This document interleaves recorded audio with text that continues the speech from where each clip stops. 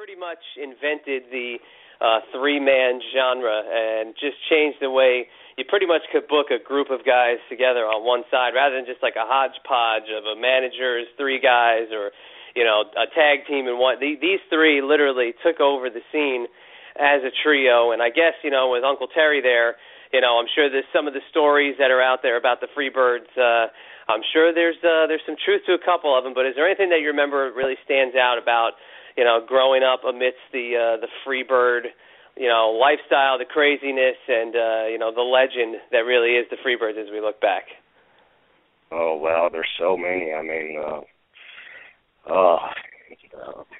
one of the things that stands out for me is whenever they were doing videotaping their Georgia Championship Wrestling, and I got to go in the back and, where the producers were and where all the monitors were. I think this was the same headquarters as CNN at the time.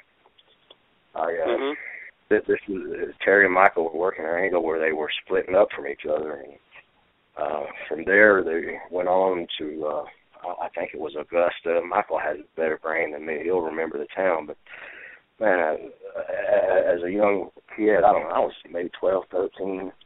I got to travel with Terry in his van. Sometimes he would live in the van on the beach, and it had a sink in it, a couch in the back. Just me and him traveling through Georgia all the way. I think it was Augusta, and then Michael. Terry was teaming with Jimmy Snuka.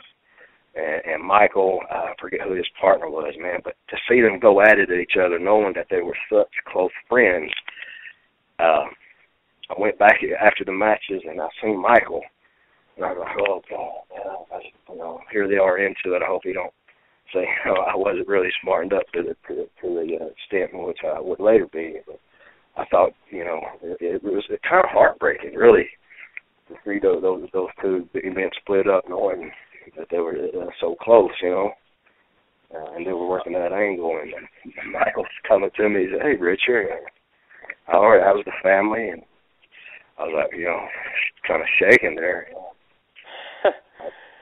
One of the many stories.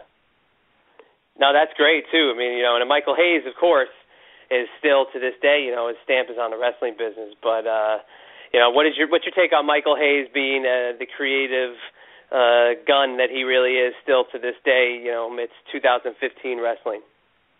Well, 2015, I mean, Michael has the ability to evolve and adapt. I mean, the man's got a great mind. I mean, he's always been able to talk and do interviews, and he's great with a microphone.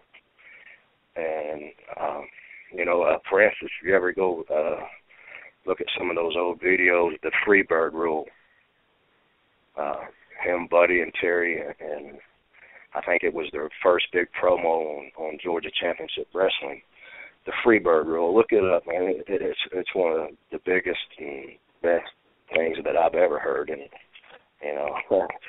this is not, when I was referring to Terry, he said, this is not a drugstore cowboy. It's not an urban cowboy. It's a space cowboy.